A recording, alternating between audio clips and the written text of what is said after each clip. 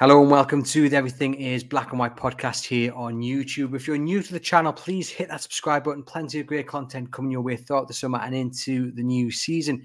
And please give the thumbs up like right now. That's the button just below the video. It really does help us out. We appreciate your support, Lord. So just take a second right now, hit that thumbs up. I'll be indebted to you guys for doing so. Today's video is all about Jamaal Lascelles. Now, if you're a regular listener to the podcast, a regular visitor to our website, chroniclelive.co.uk, you will know that we ran a keep or sell survey not too long ago. Now, we've got the results back and more than 40,000 of you filled in the survey. So thank you for doing so. It really does mean a lot. And basically, we asked you whether you would keep or sell certain members of the squad. Now, if you tune in on Monday for the Monday show with myself and Aaron Stokes, we're going to go into the results in full on that show. However, I want to focus on one result in particular, and that is the result of Jamaal Lascelles. Now, 35,000 of you, in fact, nearly 36,000 of you voted on the future of Jamaal Lascelles, and a massive 25,308 of you guys said you would sell him. That is 70% of people who voted said sell Jamaal Lascelles. 10,441 of you guys said let's keep him on Tyneside. And it's interesting because it is a debate that is raging on this summer. Of course, he is still captain of Newcastle United. He's a big influence off the pitch. Eddie Howe has made no secret about the influence Lascelles has in the dressing room, has with the younger guys in the squad. And he's just a really good presence to have around the squad. You know, he's gone from playing regular first-team football to barely playing at all. Just 7 Premier League appearances last season, totaling 213 minutes. He's 29, so he's still got good years ahead of him, but he hasn't kicked off at losing his place. He's taken it in his stride, and he's put his focus and attention elsewhere and become a real benefit to Newcastle United off the pitch.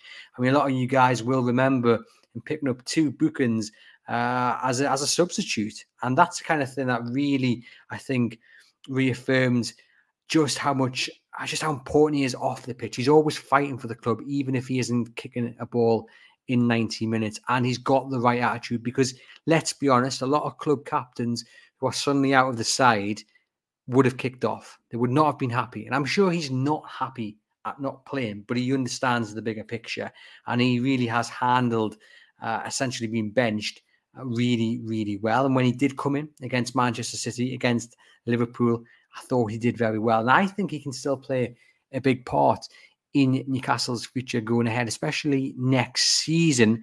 That being said, he is only contracted till June next year. That's June 2024. And if someone comes in with a bid of 10, 15 million pounds, there might be a temptation by Newcastle United to sell.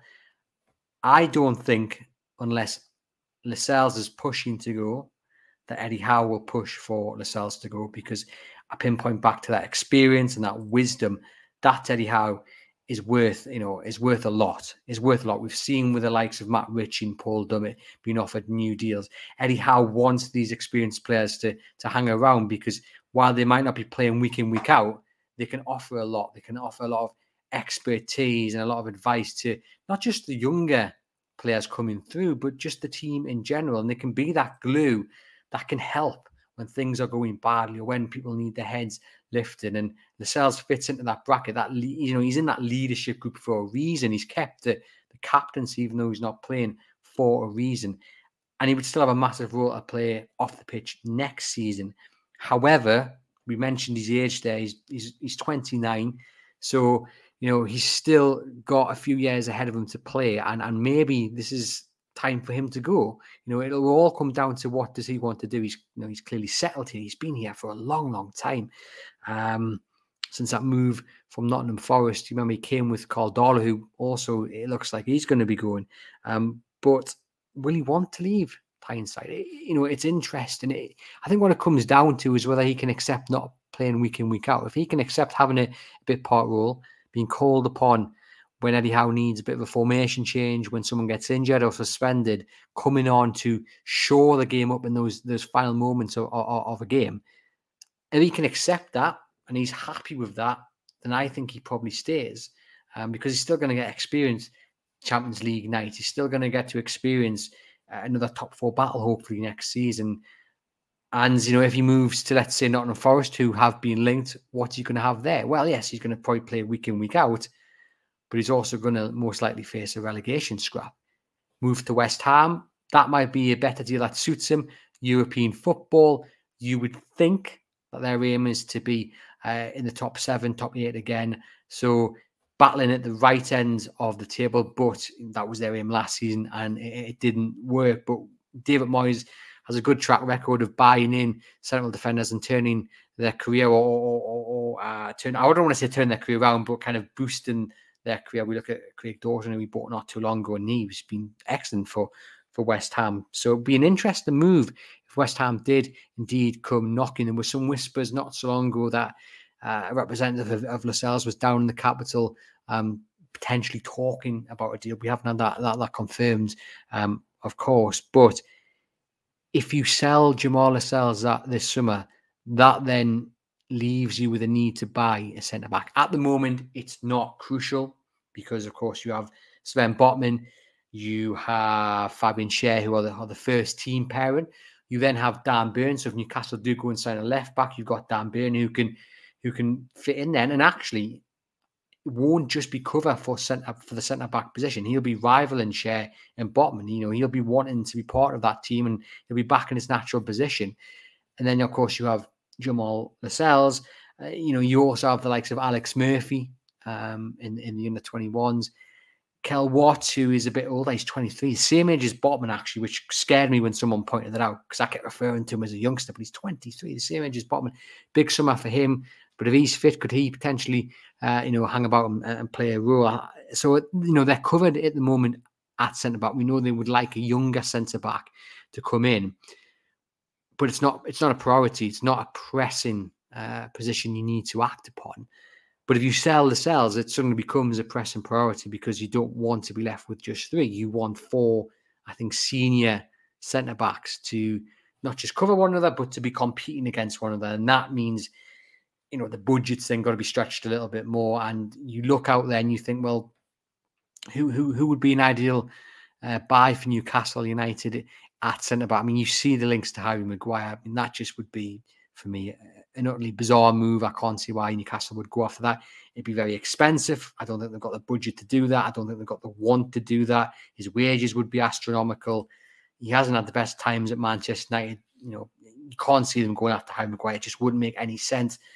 And you also can't see them really going after a big spend. I don't think you can see them spending a lot of money on a centre-back. It would be someone either on a free, on a loan, or someone young that can be moulded into the perfect centre-back and learn from Fabian Schär, learn from Dan Burn. I was going to say learn from Sven Botman, but again, he's only 23. I mean, not to say he can't be a teacher, but he's still got to learn from the experienced centre-back himself, which shows you just how well he's done. But yeah, the centre-back issue would become very, very interesting if Lascelles was to be sold. Would I sell him? I wouldn't. Because of the reasons I've just mentioned. I think you leave yourself short and then you push yourselves into a corner where you have to go out and buy a centre-back. And that's not going to be easy. And again, unless he wants to go, you keep Jamaal Lascelles at Newcastle United. I think it's a no-brainer. Unless he's pushing to go. And we know if players push to go, Eddie Howe won't stand in the way. We saw that with John Joe Shelby, who ideally he would like to have kept, but he wanted to go to Shelby. He moved to Nottingham Forest. Hasn't worked out.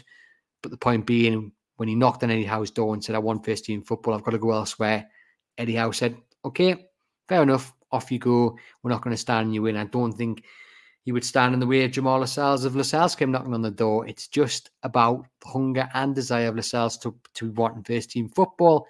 And then it's about finding a suitor. But I don't think he would have any issues finding a team to take him on, because I think an upper level championship side could come in and get him, and he would play week in, week out, and he'd be one of the best centre-backs in the championship without a shadow of a doubt.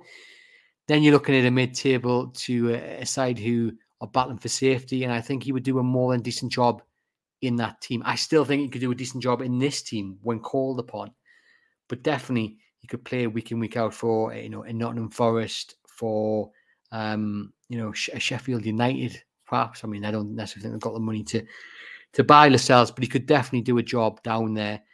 And then you're looking at maybe West Ham as potentially, that big move for him, because they'll be hoping to get back up into that top 8, as I say. Very, very interesting. Let me know in the comments if you would sell Jamaal Lascelles. As I said, a massive 25,000 of you out of 35,000 said you would sell. So will you guys watching this agree with the guys who took part in the survey? I'm very interested to see what you guys think. So let me know in the comments if you would sell Jamaal Lascelles. If you would, who are you going to bring in to replace him? Would you bring anyone in to replace him? Or would you let the likes of Alex Murphy maybe try their hand at replacing Lascelles? Would you foresee Newcastle missing, though, the experience and the helping hand of Lascelles like I would? Let me know if you disagree with me. Let me know if you agree with me. I love hearing your comments. I love reading them. I'll get back to you as well in the comments with anything you leave. Yeah. Would you sell Jamaal Lascelles? Let me know. For me, keep him unless he pushes to go. It's going to be an interesting one to watch. I've been Andrew Musgrove. This has been the Everything is Black and White podcast. Please remember to hit that subscribe button and give the thumbs up a like. Really do that, please. Thank you very much for doing so if you already have. Head over to chroniclelive.co.uk for all the latest Newcastle United news, and look out for the Monday show on Monday with myself and Aaron Stokes. And check out the podcast channel as well, because there's an exclusive episode on the podcast channel. So just put into your podcast provider the Everything is Black and White podcast. You'll find us, an exclusive episode, podcast only, with a journalist from Football Italia, who's given the inside track on Sandro Tonali. We find out just what Newcastle United have got in Sandro Tonali. It's a really good listen, if I do say so myself. Some brilliant insight. I think you guys will be very pleased with what Apollo Hayes has to say. That's a journalist I've spoken to. So go and have a look for that. In the meantime, enjoy the rest of your weekend, and we'll see you very soon.